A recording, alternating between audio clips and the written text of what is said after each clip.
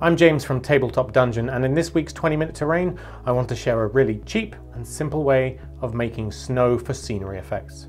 In last week's video, I showed you how to build some wasteland barriers, corrugated iron walls, that sort of thing, and I mentioned adding some snow effects to fit in with my space walls, but I didn't really go into detail there, so that's what I'm going to do this week. So this recipe is great for small amounts of snow effects, but I wouldn't recommend it to cover larger terrain pieces. Larger areas will crack too much, and this tends to not have a lot of puff to it. It ends up being quite flat and powdery. Well, you can see in the video what it ends up as, but for a bit of snow effect on walls or bases and such, I think it works really well.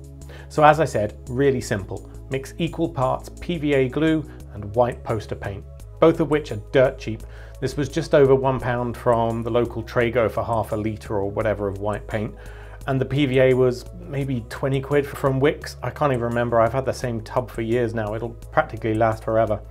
Finally, you need a shaker with some sort of bicarbonate of soda in it. I haven't tried baking powder, but I should imagine it works exactly the same way. So mix up the paint and PVA well. You may find it aerates quite a lot, that's fine, adds a bit of texture.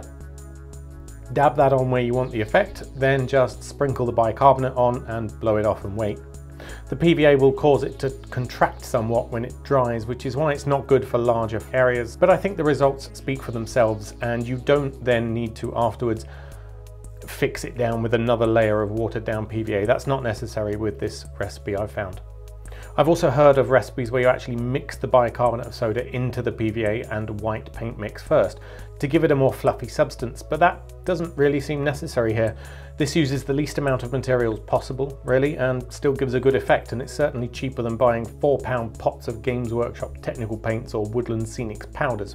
So there you go, quick and easy snow effects. Hit like if you appreciated this video, and consider subscribing for more weekly terrain tutorials, board game reviews, and possibly a battle report or two.